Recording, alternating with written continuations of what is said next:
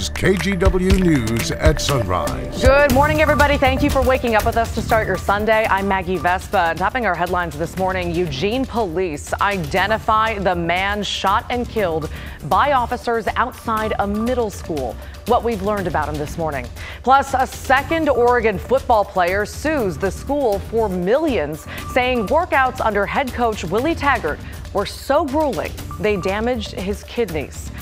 But before we get to the news of the day, Keely Chalmers is standing by with your Sunday forecast. Hey, Keely. Hey, good morning. Yeah, lots of sunshine in your Sunday forecast. The winds, well, they're going to pick up a little bit this afternoon. Going to make for a breezy day, but a sunny day. We're at 38 degrees right now, so certainly chilly. It's going to be a chilly start to your Sunday, but we will start warming up. 47 by noon. Those breezes, they're going to start picking up as well. We'll be around 50 degrees by 5 o'clock. Clear and breezy. We'll probably top out around 51, maybe 52 degrees. But the rain, it is going to hold off not just today, but for several more days. We'll talk about when the rain returns coming up in your full forecast. Maggie. All right, Keely, sounds good. Thank you very much. Well, our top story this morning, police again have identified the man shot and killed outside of a Eugene middle school on Friday. They say he is 30-year-old Charles Frederick Landeros of Eugene, and that is video of him right there from when he was a student at the University of Oregon. Our news partners KEZI in Eugene interviewed him when he was part of a protest in fall of 2017. Friday, police say he went inside Cascade Middle School and got into an argument about child custody. The police were called and were told he was asked to leave. Police say as they were escorting him out of the building, Landeros started fighting, and that's when they say he pulled out a gun. An officer shot and killed him. No one else was hurt, and of course the school, as we covered, went into lockdown. In Aloha, authorities say the two people found dead in a mobile home on Friday died by murder-suicide. Police say 23-year-old David Gellings stabbed and killed his 49-year-old mother, Lisa, and then shot and killed himself. This happened at the Pine Ridge Mobile Park on 195th. A friend found the bodies inside the unit where both Gellings and his mother lived. No word on a motive.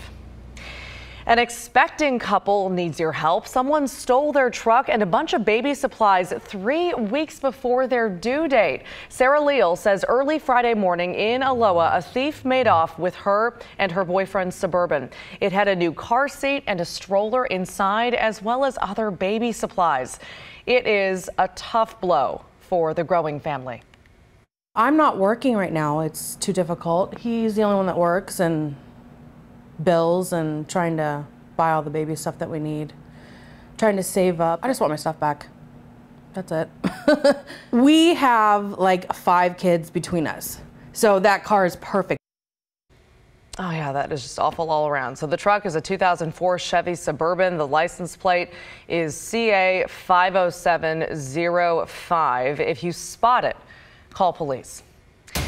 Well, caught on camera, an armed robbery in Northeast Portland. Take a look at this. Business owners at the Union Market on Northeast MLK hope this video leads to an arrest. This was all you could see of the man last night. There's his face, or what you can see of it right there, his hood pulled tight as he walks out of the store.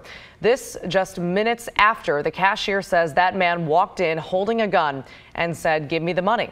They handed him about $200, and owners say he walked out, then took off on a bike. If you know who he is, call Portland Police. Well, 3 University of Oregon football players say workouts were so hard under former coach Willie Taggart, their kidneys are damaged. And earlier this week, one of them took his case to court. Now a second has followed suit, and the third, Cam McCormick, announced yesterday he will not. KGW's Art Edwards has that story. McCormick tweeted today he will not join Doug Brenner and Sam Patassi in negligence lawsuits. In the tweet, he said he wanted to make a public announcement that he respects his teammates and their decision. He also said he looks forward to putting the unfortunate situation behind him and moving forward.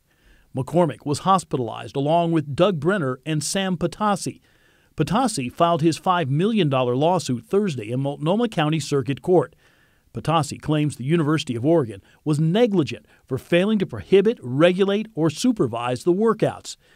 Also that former head coach Willie Taggart and Areli Oderinde were negligent. The NCAA is also named in the suit.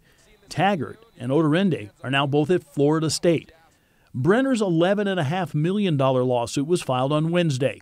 He played 4 years at Oregon. Taggart had just been hired as Oregon's football coach.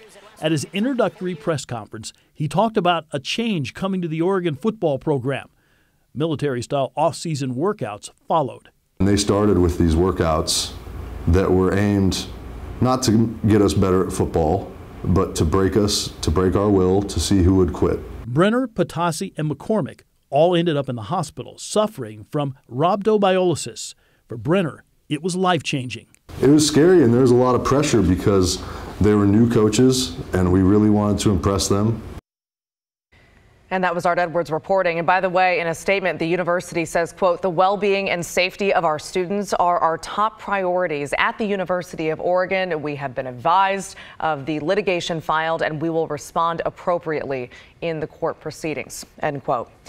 Well, the partial government shutdown, switching gears this morning, is now the longest in U.S. history. It's gone on for 3 full weeks. Hundreds of thousands of federal workers are sitting at home or working without pay, or they've gotten other jobs in the meantime.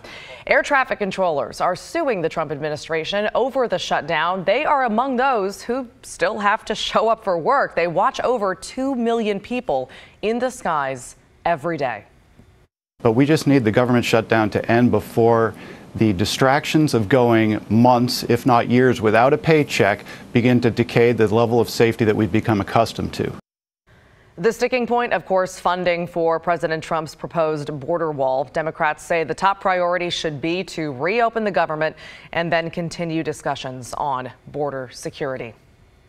Back here at home, auditors say Oregon's largest school district needs to make some big changes. Their audit of Portland Public Schools show things like expensive ship rentals, like that one right there for retirement parties, airline tickets, and questionable food charges. KGW's Lindsay Nadrich looked through the report and spoke with district leaders. The Department of Education and PPS audit found questionable expenses, including a $13,000 retirement party for district employees in 2017. That includes paying $9,000 to rent the Portland Spirit River cruise. The district also paid more than $1,000 for leis and other flowers to be shipped from Hawaii, and roughly $1,700 for Crystal Clock retirement gifts. The district also rented the boat last year, but says it won't happen again. I don't believe that's a good way to spend our money. Plain and simple. This activity has been discontinued. We will find another way to honor our retirees, our hardworking staff. The audit also found some questionable meal charges and Amazon purchases. Moving forward, the district says charges like those will be reviewed. That spending is having a ripple effect. The report found there's a huge achievement gap between white students and minorities at PPS that's higher than the state average. State Representative Julie Parrish says that's unacceptable. Money has to follow the child. When the legislature puts in dollars for children who are in poverty or they're homeless, or maybe it's a pregnant teenager, and those kids sometimes tend to be in schools that are higher community color. You cannot then have more expensive teachers over at, higher proficiency schools and wonder why you have an achievement gap. The audit also found high poverty schools have a tough time keeping quality principals, have less experienced teachers, and have a high rate of teacher turnover. The district superintendent says they're already working to make improvements. Soon we will have an intervention plan for supporting schools, and we need to address the human capital issue, which creates these kinds of instabilities. All right, that was Lindsay Nadrich reporting. And by the way, we posted a link to the full report at KGW.com. And Oregon Governor Kate Brown responded to the audit, saying she is immediately convening school leaders statewide to identify strategies to ensure public dollars are well managed to best serve students. We'll stay on that story for you.